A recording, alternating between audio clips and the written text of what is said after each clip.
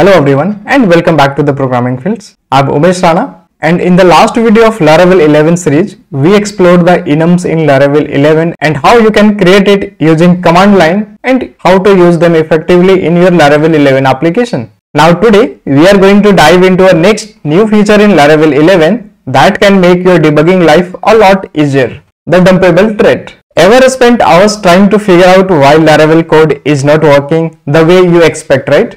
Trust me, we have all been there. Debugging can be a real pain, especially when dealing with complex logic. That's where the Dumpable Trait comes in. So what exactly is the Dumpable Trait? So basically this is a new feature introduced in Laravel 11 that provides two handy methods for debugging directly within your classes. And you are already familiar with these. So these methods are called dump and die and dump. Now you might be familiar with the dump and die helper function. It is a great tool for dumping variables and expression to the browser output and stopping the code execution. The dumpable trait basically gives you the same functionality, so now you can call it directly on your object. Now why is that important? Well, it improves code readability, it is cleaner and more concise, plus it allows you to change multiple dump calls within your code, and which can be very helpful for inspecting variables at different stages of your code logic. Alright, let's get down to the business and see how this works step by step.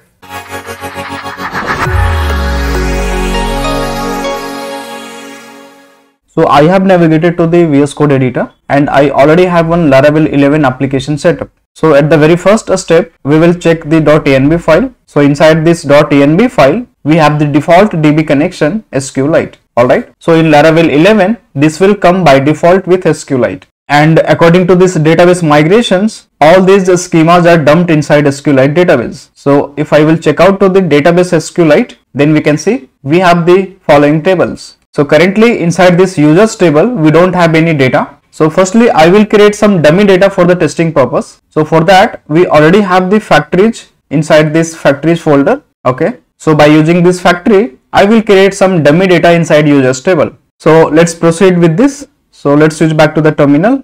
So inside this terminal, firstly, we will use php artisan tinker to interact the command line. So I will type php artisan tinker. Let's hit enter.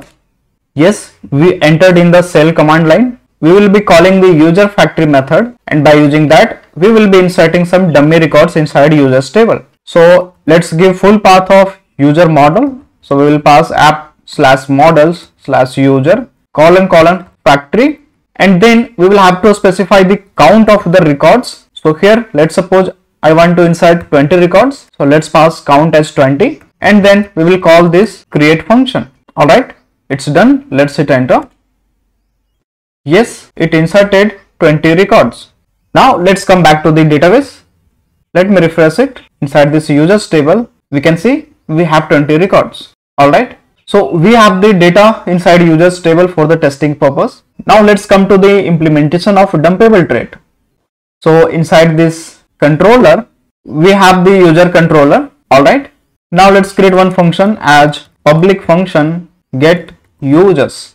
Alright. And inside this get users function, I will call user model user : let's suppose we will pass all. Okay. And for this function, let's create one route inside web.php file. So here I will call : get users, and inside this I will call this user controller class and function name as get users. Okay. Now let's try to access this, but before accessing this, I will put dump here, or better we can capture this in one variable as users, and let's put dump as $users. Okay. And let's import this model at this top, and we have the same class with the username. So as of now, let's comment this, and I will call model as app/models/user, and I don't require this constructor in these functions. Alright, let's remove this. Okay, this is done now. Now let's come back to the browser. Let's navigate to the route as users. Yes, so we can see we have dumped the users record. Now let's see the magic of the dumpable. So as of now, we have not used the dumpable trait. So we have used this dump and die helper function. Alright. Similar to this dump and die, we have the dump helper function as just like this. Okay, let's come back to the browser and let's refresh. Yes, it dumped the records. So basically the difference between dump and die and dump is the dump and die will terminate the execution of the code flow after dumping the records, but this dump will dump the records and it will process the execution of the next line. Let's suppose if I will add echo here. Hey, this is echo. Okay, now let's refresh it.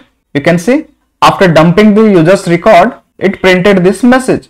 But in the case of dump and die, it want to go to the next line. Let's see. Yes.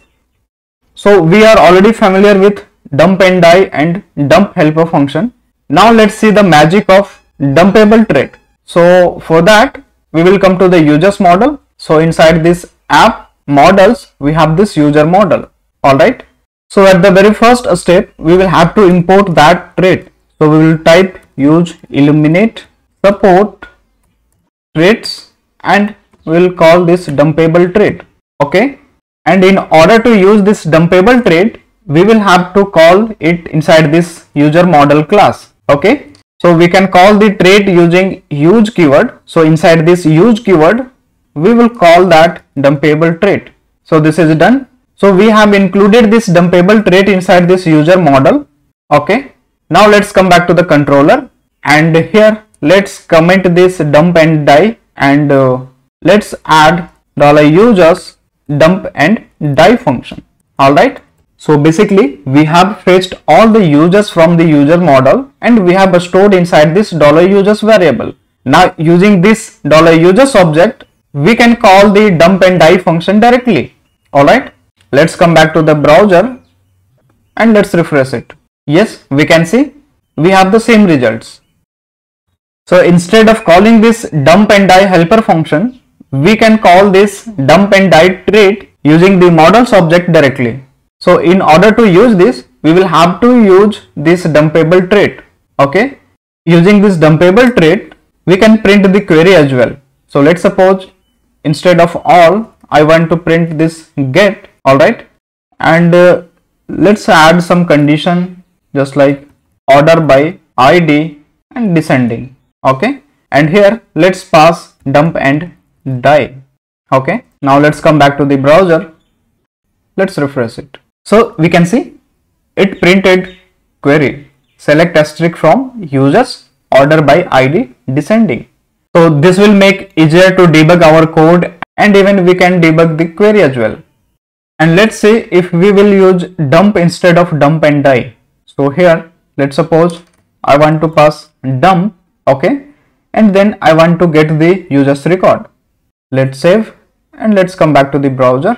Let's refresh it. Yes, we can see firstly it printed the query that is coming from the Eloquent model select asterisk from users order by ID descending, and after that it fetched all the records from this users table. So similar to this dump and die, here we can call this dump as well. Now let's refresh it. Yes, we can see firstly it displayed the users record and after that it printed this echo message. Alright everyone, that wraps up our exploration of the dumpable traits in Laravel 11. Hopefully you now feel confident using dump and die and dump directly on your objects to streamline your debugging process. Remember, the dumpable traits shines when you are working with custom classes and complex logic. You need to inspect variables at different stages of your code. Don't forget to remove or comment out debugging calls in production mode to keep things clean. So thanks for joining me today. If you found this video helpful, please consider giving it a thumbs up and subscribing to the Programming Fields for more Laravel tips and tutorials. And also feel free to leave a comment below with any question you might have about debugging in Laravel or any other development challenges you are facing. Until next time, happy coding.